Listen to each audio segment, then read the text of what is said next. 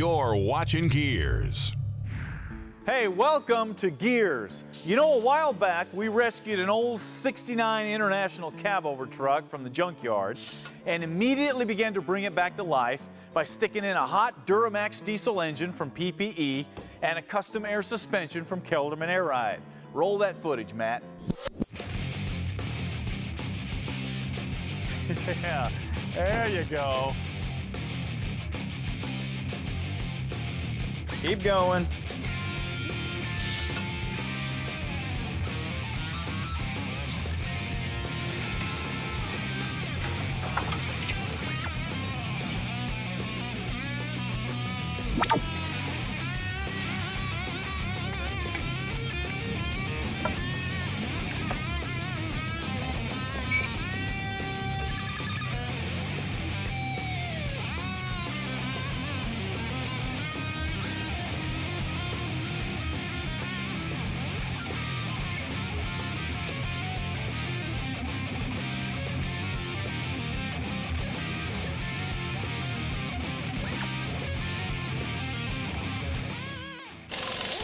And since then, people have been dying to know what goes back here. In other words, what is this truck going to be? Well, first of all, it needs to be something that's functional. I mean, it actually has to have a use and a purpose, like this.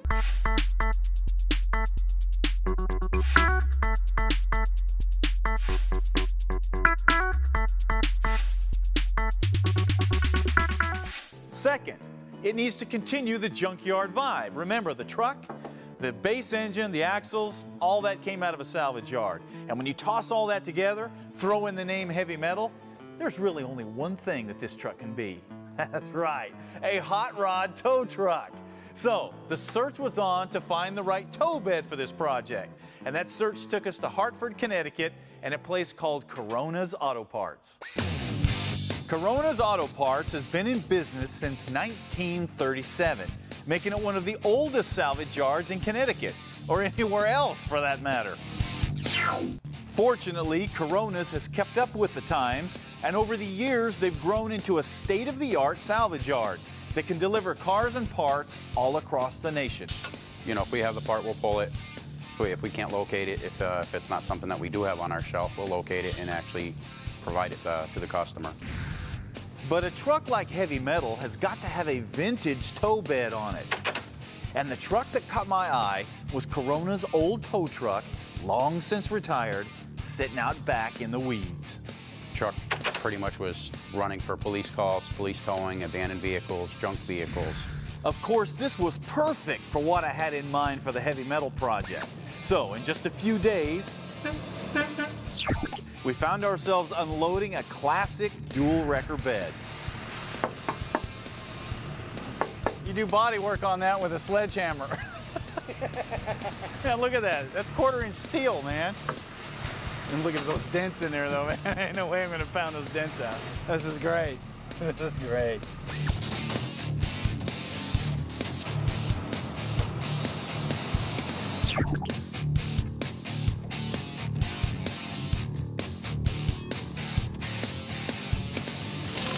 Now, what we've got here is a Holmes 500 dual wrecker bed from the early 60s, and as you can see, there's almost no rust on this thing, which is pretty rare for Connecticut.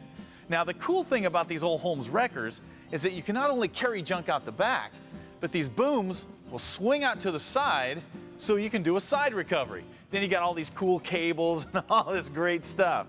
Now, obviously, the big winch in the center is what controls the hooks, but these things are old school enough to where you control the height of the booms with this big crank. So you just stick it on the shaft and crank away. Is that cool or what? Now, like I said before, the big winch in the center controls the hooks. The winch gets its power from a PTO on the transmission, and you control the winch with these dual levers on both sides of the bed. Yeah. Up front, you have storage and tool bins, and of course your light bar, all built by Holmes back in the day. Now, even though the length and the width of this bed is pretty close to what we need for this truck, there is no way that this is just going to drop on and bolt up and be perfect. It's just not going to happen. And that's always the case anytime that you take on a project where you're combining two major components together. It's up to you to make them fit and to make them look good. And that's exactly what we're going to do. Okay, the first thing that we need to do is disassemble the bed so we can focus on mounting the wrecker booms properly. Now, on a unit this old, you can expect to use a lot of penetrating lube and to find a few surprises. Look at this. Got the old power takeoff unit. Got some safety equipment in here from who knows how long ago. Oh, look at these whole flares, man. Look at these things. What a shot. Oh, what's this?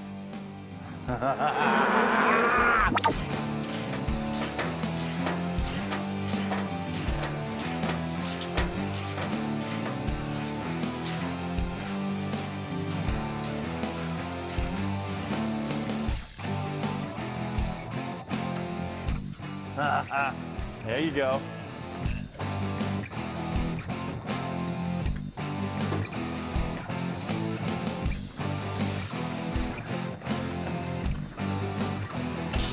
Now with that taken care of, the next step is to set the bed on the truck to see what we got.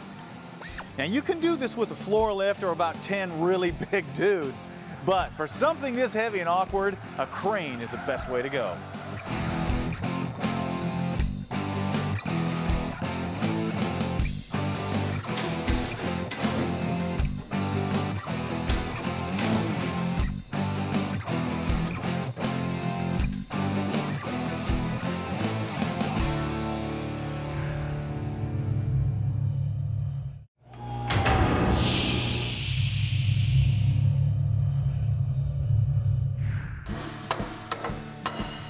Hey, we're back, and in the process of mounting a vintage Holmes dual wrecker bed on our old international truck. Now, anytime that you do a project that involves mounting a bed or a cab on a different chassis, you can expect to have to deal with some misalignment and some mounting issues. This is no exception. Take a look. With the rear tires centered up in the wheel wells for reference, as you can see, we've got some contact happening here on this four-link bracket, and that's keeping the wrecker from dropping down onto the frame. So what we're going to do is modify these brackets to fit with the four-link bracket. The first step is to get the old brackets off of the bed. And with 40-year-old Connecticut hardware, it's going to take some persuasion. So the bigger the tools and the bigger the hammer, the better.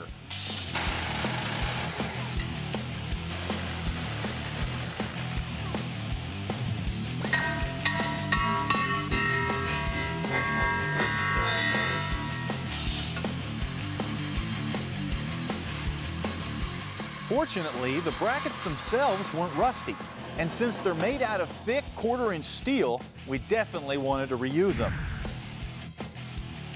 So, after they were cut down to fit the four-link bracket, the next step was to drill the many holes needed to bolt the bracket to the frame and the wrecker unit. Now, since this bracket is the link that actually connects the front of the wrecker to the frame, it needs to be strong. So don't even think about reusing the old rusty, crusty bolts that you took off.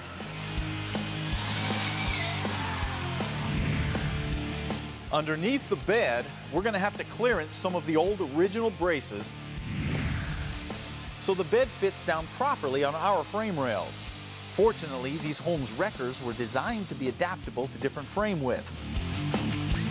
So it's not going to take much to get the bed to fit solidly on our international frame. All right, we've got our front frame mounts taken care of. We've got clearance underneath.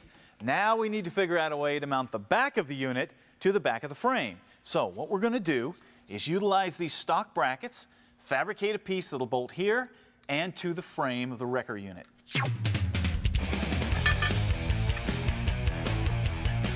Now these rear brackets are basically designed to just hold the rear of the bed in place, and they don't have to handle the force that the winches are putting on those front brackets, but they still need to be strong. So we're going to use 3/8" steel plate to build them.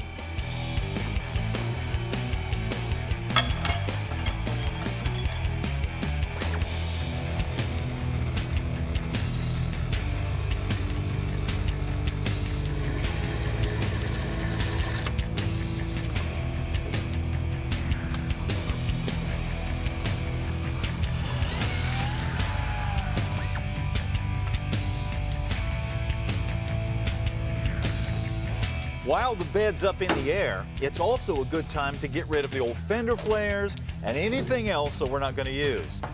One of the biggest surprises was to find solid metal around the fender openings, since rust is almost always lurking under those rubber flares, especially on an old tow truck. Now, since a project like this will involve installing and removing the bed numerous times, that's another good reason to use a crane if you have one, because those 10 big dudes be getting pretty tired by now.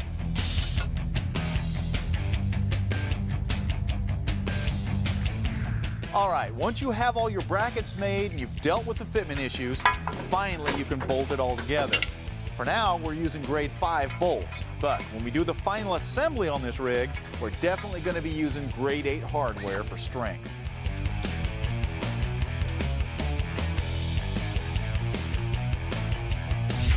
And all of a sudden, we got ourselves a tow truck. Kind of, because we're only halfway there. So the next thing that we're going to deal with is fuel tanks.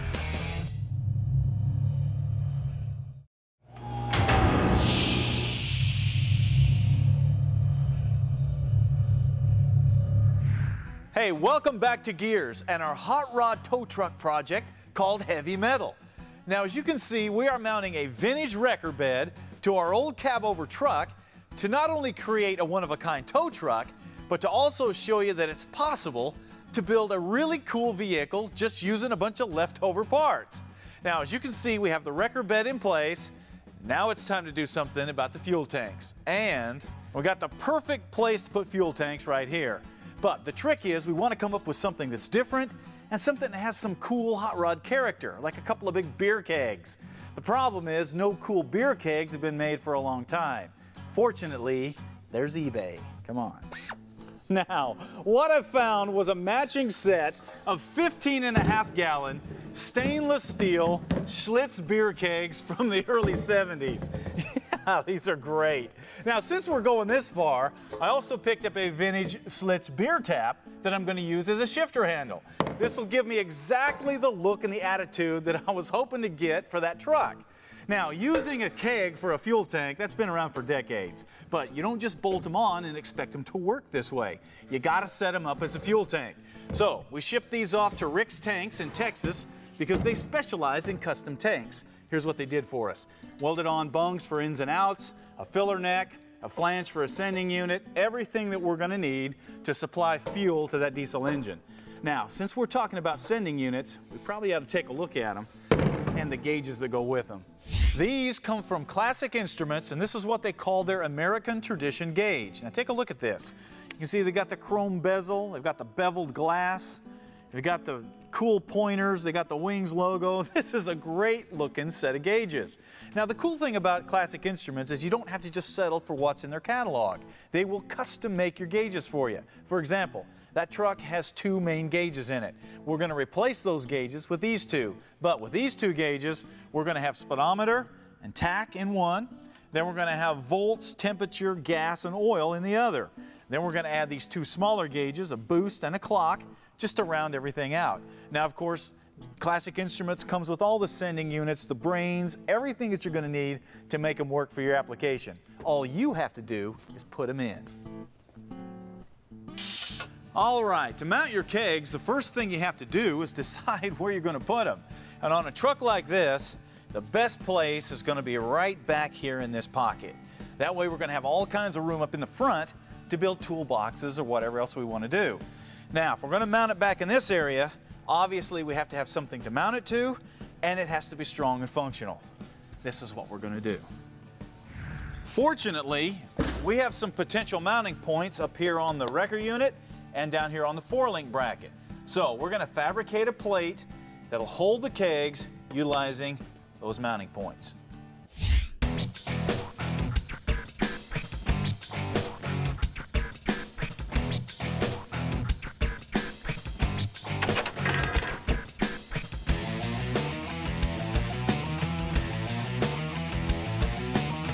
We're going to use 3/16" steel for strength, and for working metal this thick, the best tool to use is an iron worker.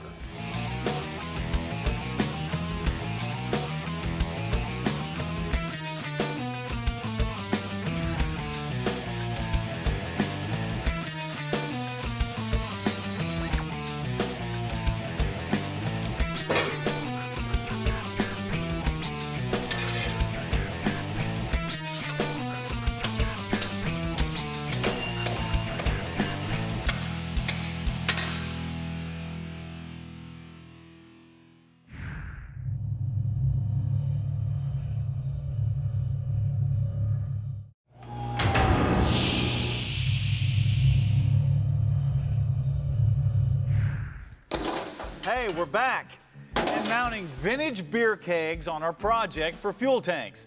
Now, we've got a nice strong bracket fabricated here. Now the question is, how do you mount a round surface to a flat surface? I got the solution right over there. All of this comes from a company called In the Ditch, and they specialize in custom toolboxes and all kinds of hardware and brackets that you can mount on your truck or in a trailer to help you organize cords or tools or whatever. Now, the one thing that caught my eye is this little bracket here that's made to hold a small garbage can. Now, since In the Ditch will make things to your specifications, we took the idea for this and had them make some special aluminum brackets to hold the kegs. Now all we have to do is bolt them on. Now, even with accurate measurements, there's still a lot of drilling and tweaking to fit something like this on a rig properly. So be prepared to take the time and do it right. The key to our kegs is to not only get them to sit in the pocket top to bottom and front to rear, but also to sit out away from the frame the right distance so they match the width of the rear fenders. Now, quick tip. Brought to you by E3 Spark Plugs, born to burn. Anytime that you're mounting a fuel tank, brake lines, any other component to a vehicle, and it's going to be subjected to a lot of vibration, you want to avoid metal-to-metal contact, because those metal components will rub against each other. That can cause the tank to rupture or the lines to break. Not a good thing. Fortunately, there is a simple solution to that. Check this out. Just go down to a hardware store, pick yourself up some of this foam rubber pad or a frame pad, and for brake and fuel lines, you've got these rubber mounting brackets, and that will give you the cushion that you need to mount these properly. Now, like I said before, this stuff is available at pretty much any auto parts store, hardware store across the nation. You just need to make sure that you're using it. If you'd like to learn more tips to make your life easier in the shop, check out the tips page on the website.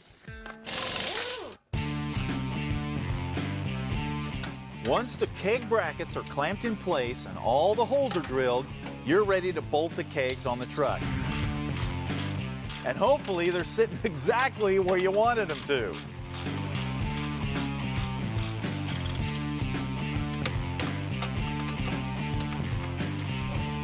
But the only way to know for sure is to roll the rig out, mock it up, and take a good look at what you've done.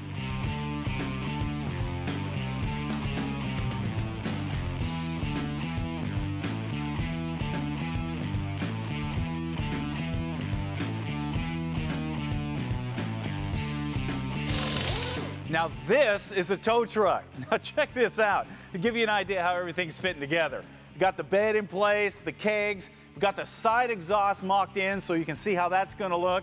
I mean, this thing is awesome. Now obviously we still need to do something with toolboxes up here in the front. I'm going to radius the rear fender wells a little differently, but this gives you an idea what this thing's going to look like. And there's not going to be anything else out there like it.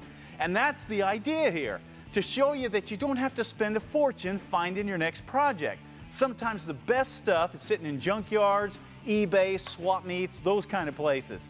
All you have to do is add your time, your money, and your imagination.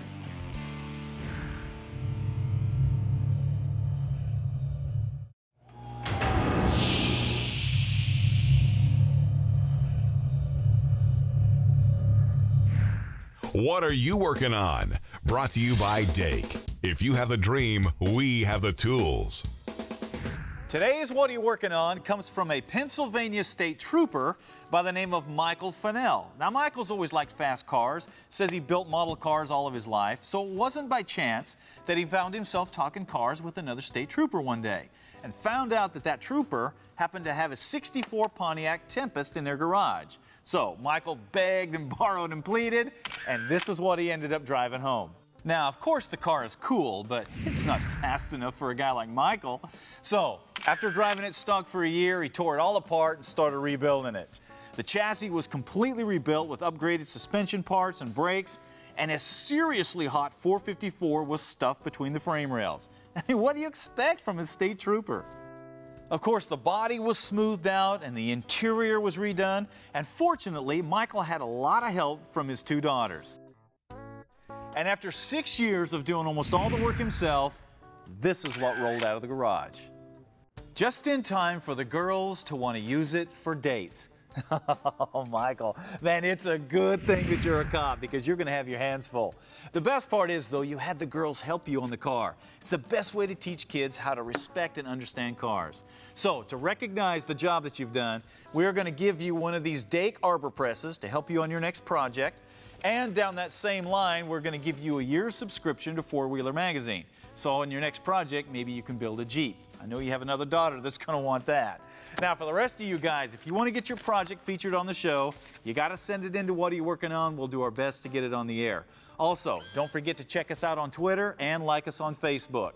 But before you do all that, get out there and work on something. We'll see you next time.